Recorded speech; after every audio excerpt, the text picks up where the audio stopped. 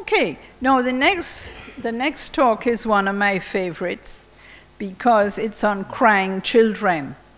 And I was horrified when I went to Jamaica, from Jamaica to Canada in 1972. And then we worked with no supervision in emergency. We got a lot of experience. 3 days on, 3 evenings, and 3 nights, right?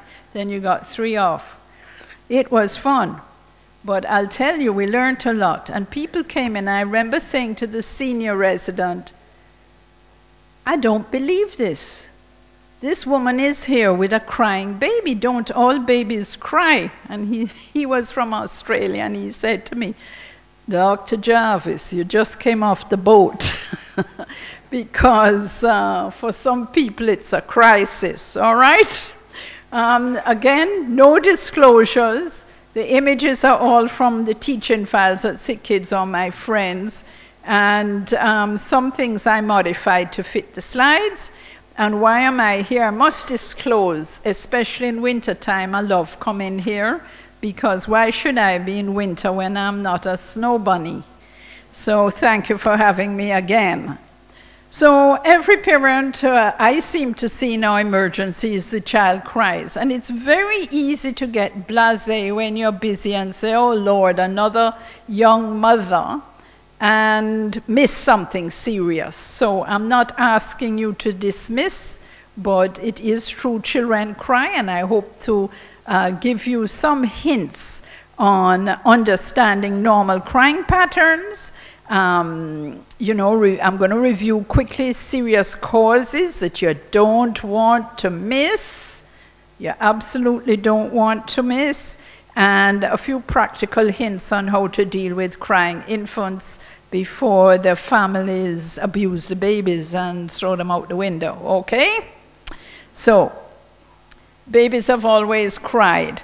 And Shakespeare, who lived from 1564 to 1616, described it perfectly, right? Infants mew and puke. They cry and they vomit. It's always been like that, folks. You know, somehow that kind of missed the North American parents. Normal crying patterns have been described by some of the leaders of pediatrics in the Western world. Barry Brazelton in the States, Dr. Illingworth in England, and many others. Many others. The children cry on average from around 2 weeks of age for 1 hour and 45 minutes. And it peaks at 6 weeks for 2 hours and 45 minutes. Now you can say that's nothing, but if you're by yourself in an isolated situation in an inner city small apartment, and the neighbors are hitting on your door and saying, keep that baby quiet, my husband has to sleep, he's working tonight. That 2 hours and 45 minutes is a very long time. Most of them have settled down by 3 months of age, unless you're premature. Those premature kids are irritable and fussy and difficult to feed and settle, and it can go on for a year, and that's not a joke. They need a lot of extra time and a lot of support to the family, right? And I don't know if it's because they sense that daddy is coming home and mom's anxious to have dinner ready or what's happening, but most of the crying is in the evening. It's concentrated. And this goes across cultures, all right? Across cultures. I'd be interested to hear what's the average pattern in the Gulf, but I don't know if it's been studied, right? Now, before I make any other flippant remarks about parents not understanding normal crying, I want you to memorize this. I did submit a handout for you to have and take home. It cries. Please know these things. And every time you feel annoyed with some mom who you think is complaining too much, remind yourselves, right?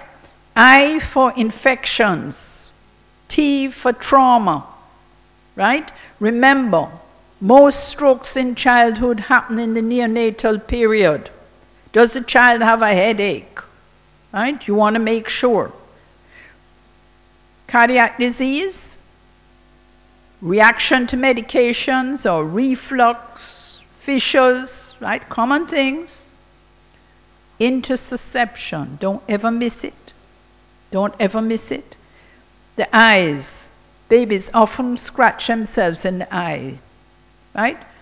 Glaucoma, we see glaucoma in newborns and young infants, or a strangulation or surgical process. So this is in the handout that I submitted. It cries, please. One of the best studies done in Canada happened to be done by someone who's a former colleague of mine, Stephen Friedman. And again, he looked at, and this was done with a Saudi fellow, Nazreen. And they published it, and I'll tell you it hasn't changed at our institution since this was published. We are now seeing closer to, this year we'll hit 70 to 75,000 visits a year. But I'll just tell you that children identified, right, with serious underlying disease remains very low. Very, very low. Okay? And this is very important to think about. All afebrile children who presented with crying and irritability, the chart was screened very carefully. They noted all investigations done and points of the history that were recorded. They managed to do a telephone follow-up 6 to 18 months later after the visit with 61% of the carers to ensure that nothing had been missed. Now, I'll tell you, people like to complain about my hospital, and anyhow we miss something, it's in the newspaper. Trust me, we hear about things if we miss something. Furthermore, if the child's in the Greater Toronto area and needed a surgical situation corrected, they would be transferred back to us. So we're pretty confident, unless they were a visitor to the country, that we haven't missed anything. And please notice that 237 children were identified, and of these, right, only 5% had serious underlying illness. It's very low, and that's why, remember, it cries, and keep that front of your brain when you're taking your history. Please, I beg you. They found that in 66.4% of the cases, the diagnosis was made on the history and examination, right? The diagnosis was based on positive tests after the history and exam in another 0.8%. Diagnosis based on tests ordered to investigate this crying because suggested by history or exam, 6, and then neither history nor exam nor investigations were diagnostic in 30%. All right? It's tremendous. And there's some very interesting things. This is why I love working at sick kids. Can you imagine a newborn or a child under a year of age with nephrolithiasis? How about spinal muscular atrophy? The child on examination was hypotonic, right? And was breathing very shallowly with diaphragmatic breathing. That's why the child was investigated. And 4 of the cases were not diagnosed at the first visit, but the families came back to us, right? Anyhow, it's something, they come back to us. That's important to know. So I'm going to just illustrate with a couple histories, some cases of the more serious illnesses, having said they are few and far between. And I personally saw most of these children. 10-day-old, crying and fussiness for 2 days. On exam, fussy and will not settle. Intermittently cries and flexes up the legs. The skin was mottled and pale. And in fact, the child was crying so much that the nurse said she could hardly hear the heart sounds when she put the stethoscope on the chest. So she brought the child in to put the child on a monitor. And she got a rate of 280. All right? So why is the baby crying? The nurse thought at first it was colic. We always consider infection even if they're afebrile. With the flexing of the legs, at first she'd wondered if it was a surgical problem, because we do see torsion of ovaries and hernias strangulated and so forth. And she wasn't sure, but the nurse made the diagnosis. Because the fussiness won't settle, the mottled pale skin, that's not normal. Most babies with colic are red in the face, right? They're absolutely red and angry. They sound angry. And their pulses were weak, and the heart rate was 280. So what does this child have? Right? Well, the nurse said it looked like sinus to her, and it did turn out to be an SVT. And we have, most SVT comes in the first year of life. 90% is diagnosed in the first year.